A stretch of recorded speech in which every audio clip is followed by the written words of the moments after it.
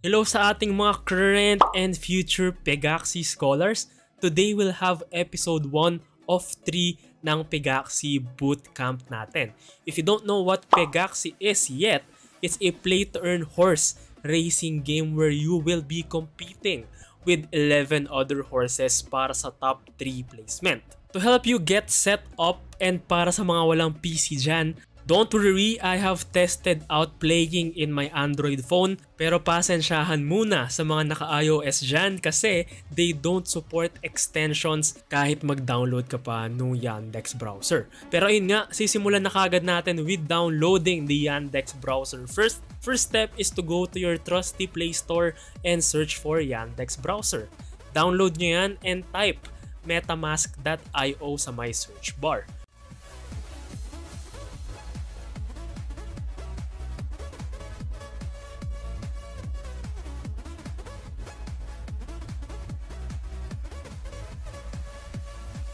Click on the Chrome tab na nakalagay out of the 3 options and don't be fooled with the iOS or Android na tabs. They will download a separate application pag yan yung kinlik ninyo and not as an extension to your Yandex browser. You will then be redirected to the Chrome Web Store and then if naliliitan or nasisikapan kayo, you can click on the 3 dots below then view the web page in a desktop version. Mas luluwag na yan and then click on Add to Chrome na button and click on Add Extension sa may prompt na lalabas. A download will start and then pag yung Add to Chrome na button is naging remove from Chrome na after some time, you can click on the 3 dots again sa may lower right and press on Extensions. Through to the last icon yan. I-welcome ka ni Metafox sa screen then click on Get Started. You will be greeted with 2 options. If you have an existing Metamask wallet already, click on Import or skip kayo sa may timestamp na lalabas sa may screen ninyo. Pero kung wala pa, stick around, click on Create a Wallet, the right button. So right now, i-demo ko lang sa inyo yung pag-create ng new wallet. I agree, then create kayo ng strong password. You will use this password to access your Metamask wallet, obviously, and then you can watch the video on how to secure your wallet. I recommend for you to do so. It's just short naman and you'll learn something new. Dito nyo ma-appreciate yung secret recovery phrase. Meron kang 12-word dictionary seed phrase na kailangang itago. Copy-paste mo na yan siguro. Itaga nyo sa bato. Isulat nyo sa garter ng underwear ninyo. Keep it sa password manager like Bitwarden. It's your call. Just keep it safe and secure. Don't spill it to anyone. You can also use this to create a personal Ronin wallet, pero that's for Axie Infinity kasi. Iko-confirm mo yan by arranging the words as you've seen them from the previous window. Proper arrangement is a must and needed siya, then click on confirm button. Congratulations, you've already created your own Metamask wallet, so click all done. Don't panic just yet kapag nakita mo that you are currently on Ethereum mainnet. We will be adding yung Polygon mainnet in a short while kasi yun yung ginagamit for Pegaxy. So I will be fast forwarding na lang kasi in-uninstall ko ulit yung Yandex browser completely and I will be re-downloading both the browser nga plus the Metamask extension para mabalik tayo doon sa Get Started na page. Now, if you already have a 12-word secret recovery phrase, click on Import Wallet instead.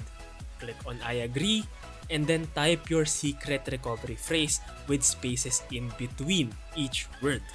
You can click on Show Recovery Phrase nga pala kung sakaling naguguluhan kayo after typing the words.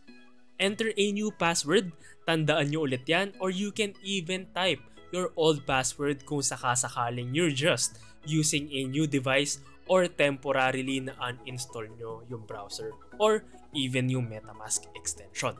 The important thing is you remember all your passwords and seed phrases. Tick the box for the terms of use and press import. Congratulations, you've now imported your wallet. Click on all done. Next thing to do is to add the Polygon mainnet sa Metamask ninyo. I will be linking this doc sa my pinned comment sa baba and just input the network name, new RPC URL, and chain ID. as I will demonstrate sa my footage. Click on the drop down sa may Ethereum mainnet ninyo and click on Add Network. Tada! Now, you've added the Polygon mainnet sa Metamask ninyo. If you want to copy your address, just click on the middle button nga pala, yung may nakalagay na account 1. You will be needing itong Matic token as you can see sa screen ko as gas fees when cashing out or with any other transactions in the Polygon mainnet. I am selling some of these, kaya naman don't be shy to send me a message sa my Facebook ko if you want to buy mga tingi-tingi lang. Mga 2 to 4 since yun lang naman madalas kailangan ninyo. Now, you are all set to play. Go to pegaxy.io, click the hamburger icon sa my upper right hand side, and click on Play Now. Click on Connect dun sa may pinaka-right ng header. Click on Connect Metamask sa prompt. Do confirm na yan yung Metamask address ninyo, then click on Next, and then Connect. Click on Sign pag inas kayo ulit ng prompt. Then the Connect button will now be My Assets. Click on that to check on any of your available Pegas. You're all good now. You can now start racing with your owned or rented Pega. Click on Racing sa my header. Pick a Pega sa my right side, and once you've chosen, click on Start.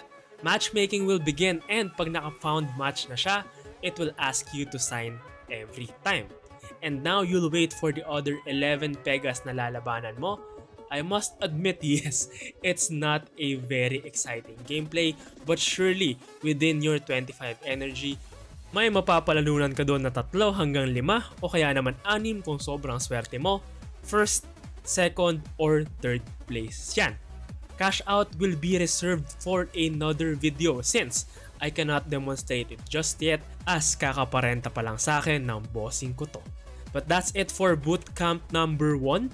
Stay tuned for the other parts 2 and 3.